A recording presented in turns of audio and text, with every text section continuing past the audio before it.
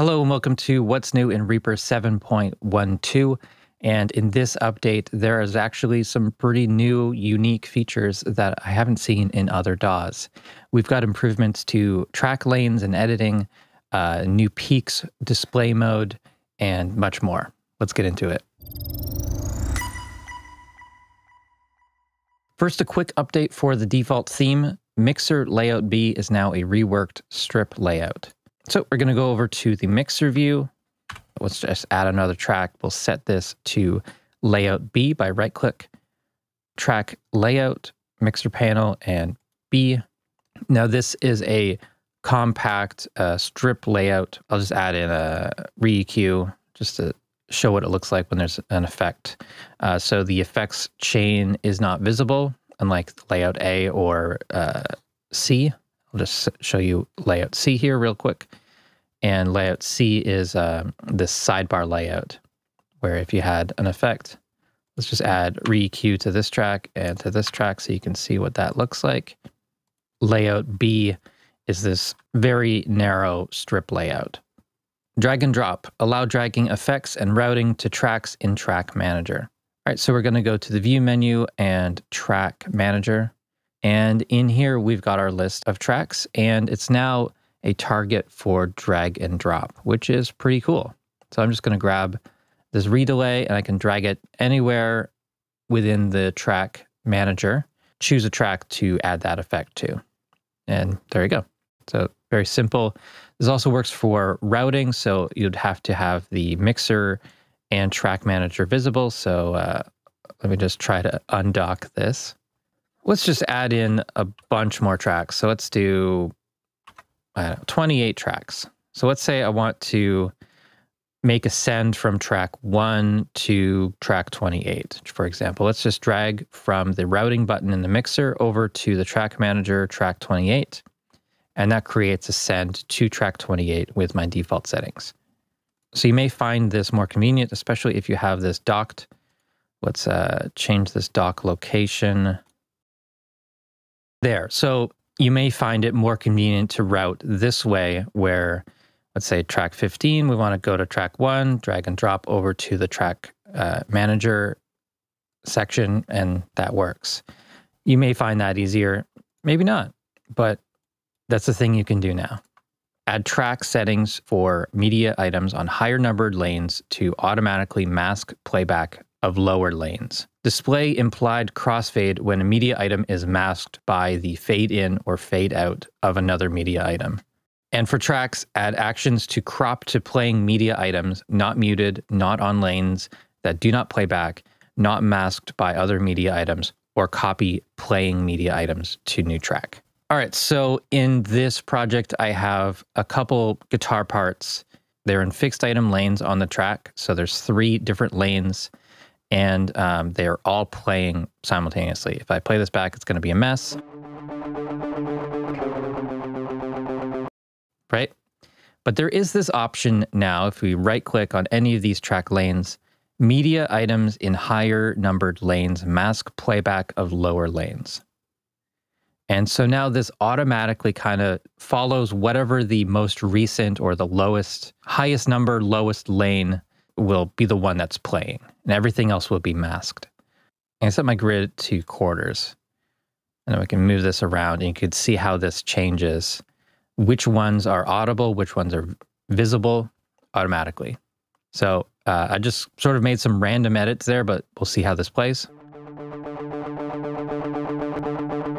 Another really interesting thing is when you start adding crossfades, you can see these, what they call implied fades. So the waveform of the overlapping areas is showing that fade automatically, which is pretty neat. This is audible as well. You can actually hear both of those at the same time. So right here, I can't add in a fade because this is a masked item. I can put in a fade here because this is where the actual end of the item is. But this masked area, or well, I guess this is the masked area, but the overlapping sections where they're not masked, that's where you can see these fades being applied to the peaks. That's a really cool function. I haven't seen that anywhere else. There is a similar function in Pro Tools where they had different voices that could be switched dynamically in sort of this way. Multiple tracks could be set to the same voice, and whichever track had priority, that's the one you would hear, and it would kind of just automatically fade between them, I guess. It was always sort of a hack to get around their limited track counts. But yeah, this is all within one track. This is sort of an interesting way of working here. For the crop actions, there's actually a few. Crop to playing media items, crop to playing media items for track under mouse, crop to playing media items preserving fixed lanes, crop to playing media items preserving fixed lanes for track under mouse. So these 4 track under mouse actions you would have to assign to a key. Otherwise, selection doesn't work. It always goes to where your mouse is. So these 2, you would need to assign to keys to actually make that work. But these other ones, crop to playing media items, that's going to apply to the selected tracks. And that's going to look like that when you run that. And I'll undo, and I'll show you this crop to playing media item preserving fixed lanes. It looks like that. So the lanes will still be there, but any of the masked areas will be discarded, and you'll see the fades in there.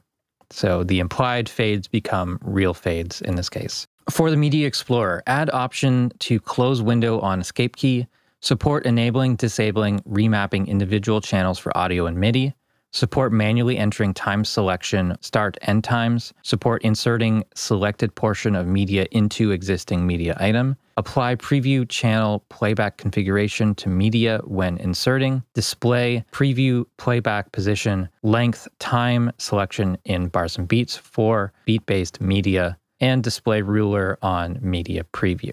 So the Media Explorer got quite a few new features, which is great. So just to go through a few of those, there's a ruler and a time selection range box at the bottom. I'll just play this quickly, turn it down. So you can see that there is a ruler there now, and time selections can be made. That part's not new, but now we can actually type this in if you wanted a specific time range. You can do that. Yeah, let's just set this to exactly 1. And exactly 3. Along with that, there is the option of inserting into the selected portion into an item. So if I got an item here and I selected let's even put in a time selection there. If I right click, insert selection, selected portion with loop disabled, that will insert the section that I had selected into the item that I had selected.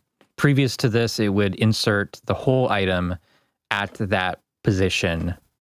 For files that have stereo information, at least, there is this new stereo button here. For mono files, it will be grayed out. It will say mono, but for a stereo file, you'll see stereo. You can click this, and there is a channel mapper, so you can only have the left channel, only have the right channel, have a copy of the right channel. These settings will be applied to the imported file. So if I just do mono, I should just get the left channel. Let's even put it on a new track. And so imported, yeah. Imported, I only got the left channel, and if the effects chain for this item has the channel mapper with the same settings that were used. If I click reset, it goes back to the stereo file. Yeah, and so on. If you have a multi-channel file, it will give you every channel available. I don't know where I have any multi-channel files at the moment, but that does work. But yeah, and for MIDI files, you're going to see a bars and beats grid at the bottom rather than minutes, seconds, milliseconds sort of grid. There's also the option of closing Media Explorer with the escape key. This is only when the Media Explorer is floating. So undock the Media Explorer. We can set this to close window on escape key. So I'll enable that, and then the escape key will will hide that. So I can use F1, my shortcut for bringing up the Media Explorer, customize yours as you want. But then, yeah, you can enable the escape key to close that. If I have that disabled and then press escape, that's not going to close the Media Explorer. So now that's optional. But again, that only works if this is not docked. If I enable this, close window on escape key, and then I dock this, and I press escape, nothing happens because it's not a floating window. Moving on to peaks, add display mode to color peaks by loudness, LUFS-M or LUFS-S, or display a colored loudness graph over the media item. Add preferences to always generate and cache info for loudness spectral peaks even if not currently displayed. Support renaming presets for spectral loudness and spectrogram peaks. Support loading, saving, renaming, and resetting display presets from the peaks display window. Let's come out of fixed item lanes view, and I've got this file here. I'm going to go to the view menu and then peaks display settings. And this is the default peaks mode. We've got spectral peaks, spectrogram, spectrogram plus peaks. Those were previously added, version 5 sometime, I think. And momentary loudness is the new one, as well as LUFS short term. Yeah, let's do short term. We can show a graph, which is what you see here, or we could do colored peaks. And so the volume intensity is shown by color here rather than frequency, which we would be used to seeing with the spectral peaks, where the dominant frequency is shown. This is now showing LUFS-M or LUFS-S is showing sort of intensity. And then there are multiple bands that you can have here for the different gradient of intensity here. So as I change the volume, you can see the colors changing, and you can choose all of the transition points for that. So there's up to band F here and the baseline that you can change the color. And if we go to the show graph mode, we can see a short-term loudness graph for this item or a momentary loudness graph for this item. So this is not going to be affected by track effects. So keep that in mind. It's not always going to be useful for mixing. This can be helpful for reference tracks probably. And this is a setting that's going to be applied globally. So this is a display mode, but of course you can just turn this on as needed, turn it off after you've got your information. The height of the graph is not influenced by the display zoom, but it is influenced by the volume of the item. And because this is loudness units, it is directly impacted by plus or minus decibel amounts. This menu here in the peaks display settings window will allow you to load presets, save presets, rename presets, and you can also open up the settings for peak generation. We'll do that. And this brings us to the preferences. This is the new option here. Do not generate any enhanced peaks when in plain peaks view. So that's going to be enabled by default, not generating enhanced peaks until you choose the momentary loudness setting. But you can generate the full quality loudness analyzed peaks by disabling this setting. Anytime you record or anytime you import media, it will generate the loudness graph and things like that. Preferences. Add new editing behavior automation items page. Move existing preferences there. Add new media peaks generation page. Add preference for fixed lane tracks to enable media items in higher numbered lanes, masking lower numbered lanes by default. So yeah, a couple pages of editing behavior has been adjusted. So the automation page no longer involves automation items. Those have their own page. The peaks generation page here, anything related to peaks is now here, other than where they're actually saved, which is still under the paths page. And then for track defaults, you can choose fixed lane defaults and whether they are masking by default or not. Final topic for today, wildcards add support for Notes wildcard, which uses the text from the project settings notes dialog.